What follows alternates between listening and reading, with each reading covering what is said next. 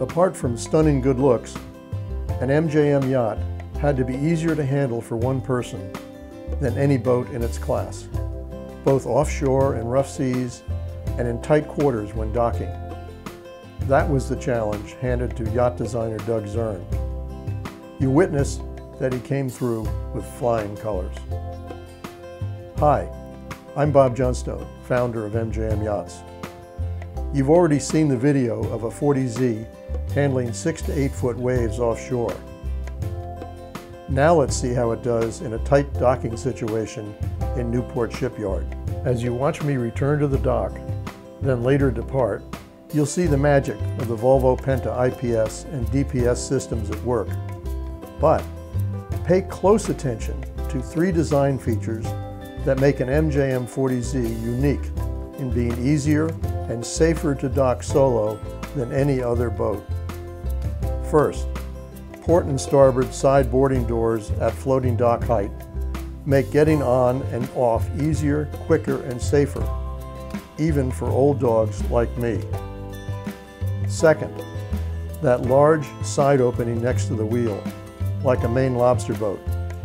We won't be hauling up lobster traps, but still at the helm, I can lean out to flip a line around a dock cleat. Now the boat's going nowhere. On any other boat, you'd have to jump off the boat before it was tied to the dock. Not a good idea.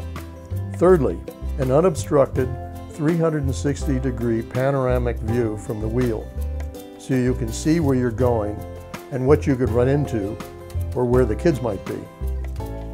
Okay, let's depart. The engines are running. I cast off, walk aboard, activate the IPS joystick, then use the joystick to crab sideways from the dock, twisting the knob slightly to also turn the boat. Once clear, I deactivate the IPS joystick docking system and push the DPS button to hover in place on a constant heading and GPS position automatically. No worries then to close the boarding door and ship the fenders without drifting into another boat in such tight quarters. The boat just hovers in place. All that's necessary to get underway is to move the throttle controls into forward. When returning to the slip, just reverse the process. Bring the throttles to neutral, push the DPS hovering button, deploy fenders, and open the side door.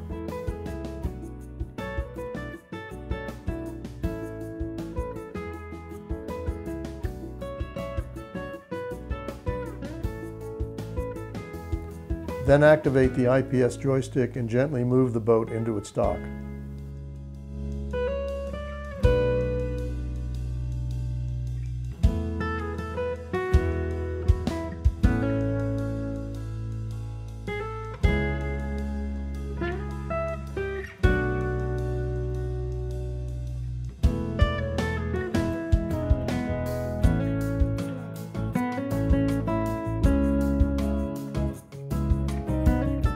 When alongside, reach out the side opening from the wheel and flip a line around a dock cleat to secure the boat.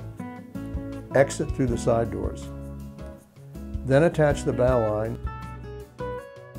and bring its tail back to serve as the forward spring. Secure the opposite stern line so it works as a stern line and aft spring. That's a very quick and effective 2-line mooring system. Shut down the engines. You've arrived. When operating a 40Z is so easy alone, it's not so surprising to learn that MJM owners put 3 times more hours on their 40Z than they did on their previous boat. You can go boating at the drop of a hat, crew or no crew. Your turn to drive.